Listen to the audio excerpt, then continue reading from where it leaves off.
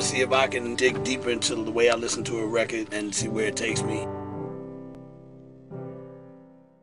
Once it was explained to me what the project was about and how I had to take a track and how I had to take orchestrated music and create a track and then send it to Steven for the Berklee College of Music Orchestra. How do you say it? The Berklee Orchestra? We're calling it the Berklee Symphony Orchestra. Berklee, yeah. So to get the Berklee Symphony Orchestra to take over from where I started off, they gave me a library where everything was clearable. So we wouldn't have to worry about sample clearances. It was all stuff that was quote unquote public domain, but it was hundreds and hundreds of different things. So I just started taking pieces to piece it together in a sequence where it sounded like an orchestra was doing a symphony piece from scratch, from intro to outro. Mm-hmm. And then there was certain parts where, like, when I heard certain horns, like the dun dun dun dun, I said, "Oh, I should put a little kick in the snare there." Mm-hmm. And I just started constructing that. Then I sent it to Steven, and then they added the rest of the orchestrated parts over that. Then sent it back to me, and then I had to, completely make it one full piece. And then that's when they decided to get an MC on it. And since I was on tour with Nas for the Rock the Bells tour, DJing for his Illmatic segment, they said, "Why don't we get him?" Yeah. And he was with it. That's dope. Yeah, Nas in the building, Premier's in the building. Yeah. So when you got the piece stuff that he pieced together, what's going on in your mind from a professional musician and classically trained? Right. What's going on in your mind as far as what he liked? It occurred to me, first off, as soon as I heard it, I got it. It was kind of funny because I think there was a lot of emails running around, where people were saying, because a lot of people had heard it and were saying, "Gosh, is this going to work?" But as soon as I heard what Premier had put together, it's unlike anything I've ever heard before, because he's actually taking recordings of orchestras and putting them together in a whole new way, which a lot of people would think is sacrilegious or something like that. Yeah. I think what they were expecting him to do was just make a beat and kind of fly in some orchestra stuff, and he didn't do that. He took an entirely different approach. So I was kind of the one saying, "No, I get this." Music changes and evolves. It always will change and evolve. It's never going to be the same. With music, there'll always be the opportunity for new and great things to come out. That's what I feel like I'm good at, is taking things that weren't intended to go together. So basically I sat down and I orchestrated all the way through. The orchestra, the live orchestra, is actually really prominent, mixed together with the samples of not the sample, well, they are samples, but the segments of orchestra that Premier had put together and dropped. So it's, you can tell from the video, but from the audio, it's hard to tell. And what we kind of did, we kind of put it on its head. We use the live orchestra a lot of times as the main rhythmic part. So the orchestra is actually providing the beat, and the recorded stuff is doing something else. And then of course, Premier scratched on it, and just took it to the next level. And putting all this together, this is kind of where I've been living the last 10 years or so. I've been in the classical world. And I also started really getting into hip-hop and turntablism back in the 90s. Wrote a piece called The Stylist Symphony, which is actually just dropping, where I'm doing a lot of melody work on the turntable. So for me to have, somebody with the stature of DJ Premier and his ideas, for me, I feel like I'm a classical guy kind of approaching hip-hop. Okay. And of course, Premier is a hip-hop guy approaching classical. Yeah. So, the two of us together is like, it was a lot of fun, man. There's not a sound that we can't make. There's not a beat that we can't create. There's not an artist we can't record. Now what? I was having a hard time visualizing a fusion of my style with that sound. Are we ready to start communicating here?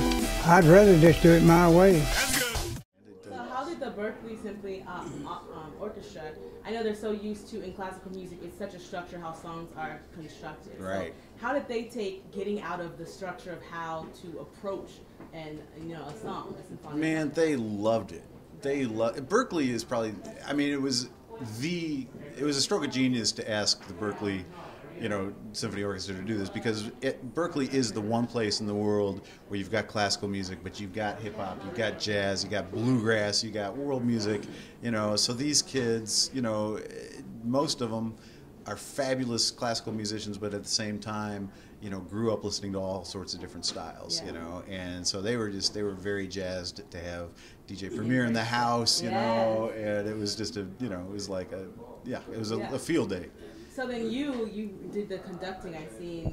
How was that for you? I seen that you were kind of little like tap tap tap. That's why it was so funny when you explained that he explained to you what that meant. Oh, the shut the fuck up. That was my fault. For you, like taking it on. It was dope because again, when we were filming that day, I knew that I was going to learn how to conduct, but I didn't know that that was the day. I thought I was just meeting the orchestra and watching them play the parts that he needed to fly in to fix and to make some adjustments when we were recording.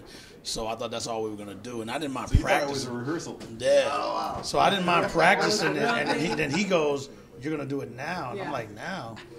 I said, like, he said, "Yeah, you're doing it now." So even though I was going to the bathroom trying to, you know, get it down packed, and then Will kept showing me. He said, you know, I didn't know this is called your ictus, where you actually hit your hand and well, it's an imaginary hand. You both act like your hand is there and you slap the baton on your hand. I didn't know all of that was going to be, you know, taught to me, and then I had to kind of focus on that. Yeah, and they really pay attention to it. Yeah, and I don't know if they, again, I haven't seen it yet, so seeing everybody, whenever I messed up, I say the F word a lot, so I kept, I wasn't on there. But I'm sitting there messing up going, fuck, you know, 1, 2, 3. Yeah. You just put me into a whole different way of understanding how to listen. This is where you come to find out how the Motown sound developed. So I ain't singing it no more. So, okay, the question I want to ask, the reason why Hyundai put this together, Regeneration, the music, how important is it for us to incorporate this kind of like, this old way of music, and then this whole, embrace the technology and, you know, go forward with it? How do you do that? Well, I mean, for one, we respect each other after we saw what we do in our own world. You know, like I didn't know he could DJ until I went to his class, because I thought when they told me I was going to turntable class, I didn't know he was the teacher. I thought he was just going to teach me the classical part. So when I see him on the wheels, I'm like, he DJs too? And then he has notes on his pitch control. He has little notes with all the keys on it.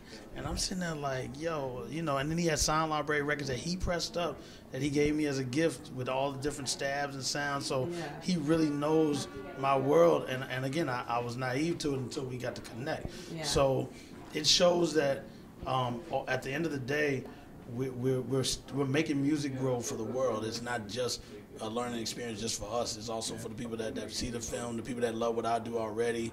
You know, some people didn't get it when I used to see comments on little blogs and stuff like that. They were like, you know, our Preem is selling out or whatever. And it's like, all right, you're one of those that'll be a fan that I don't need anyway in the next year, because I'm going to gain other people, and then I'm going to still keep my hip-hop raw as I always do.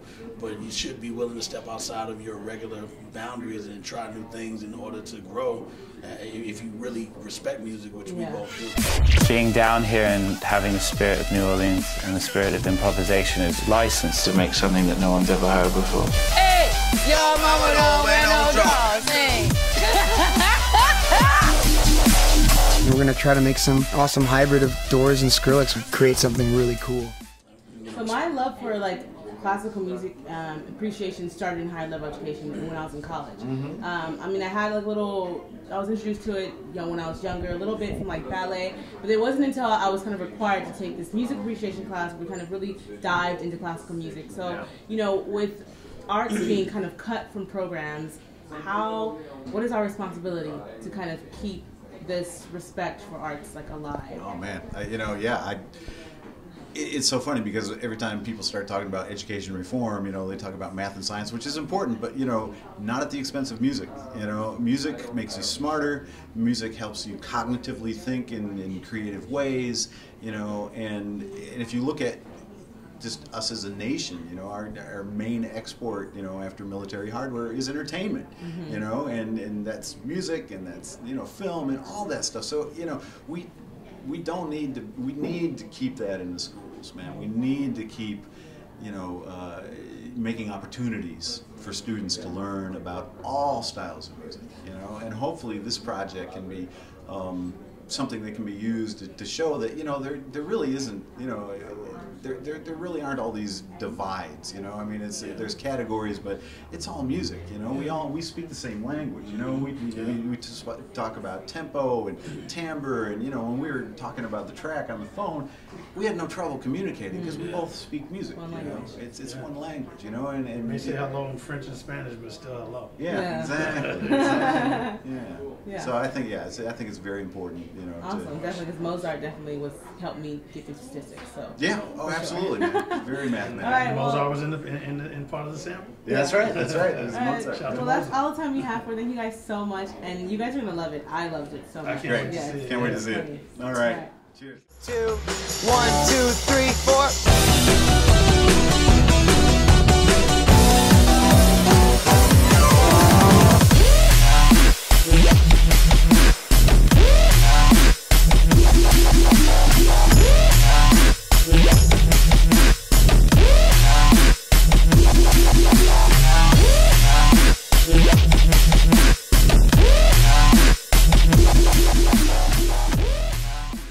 Quiet on the set.